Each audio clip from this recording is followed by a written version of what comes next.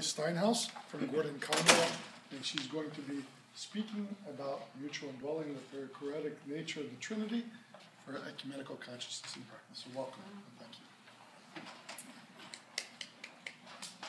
God, you. within God's self, is radically relational.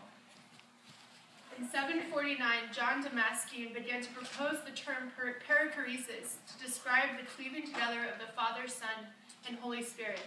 The fellowship of the Godhead is so intimate that the three persons not only embrace each other, but also enter into and dwell within one another in a divine dance. The Trinitarian life is also our life. As followers of Christ, we're called to become an image of God and take on God's way of being.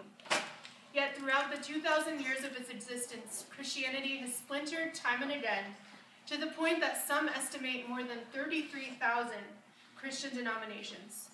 This disunity is a scandal and a public contradiction of the gospel.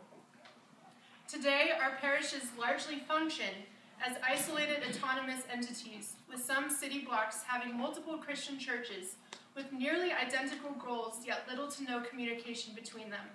This isolation leads to growing negative views and polarization between different cultural expressions and ideologies in the church. This is not who we are called to be, and this is not the way of the Trinity. My thesis is that the self-giving nature of the Trinity must be reflected in our relations with other Christians. Christian unity is a process by which the church is brought to maturity. In going beyond our own Christian tradition, we often find that our negative beliefs about other groups are overgeneralized and untrue.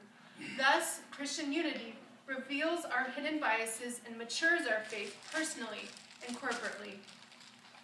What we know about the Trinity must be reflected in our ecumenical praxis. We must go beyond our siloed, independent church walls towards those who are ideologically and culturally different than us. Ecumenical initiatives have traditionally consisted of interdenominational worship events and high-level dialogue, but have neglected to build a depth of relationship between all Christians demonstrated by Trinitarian communion. I'm the founding director of an ecumenical movement in Boston called Unite Boston, which seeks to nurture these relational connections.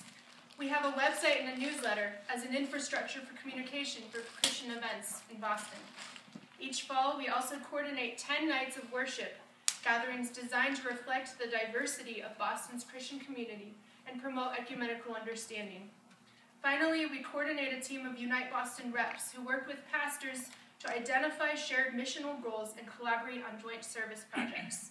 Last October, over 200 Christians throughout Boston, Catholic, Orthodox, mainline Protestant, and evangelical, served together on 12 service projects to tangibly demonstrate the love of Christ.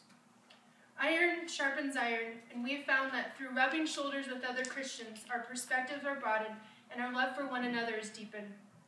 As the being in one another nature of the Trinity emerges within us, we are becoming the church and the bride of Christ that Jesus prays for, so that all the world will know and see Jesus' true love and character.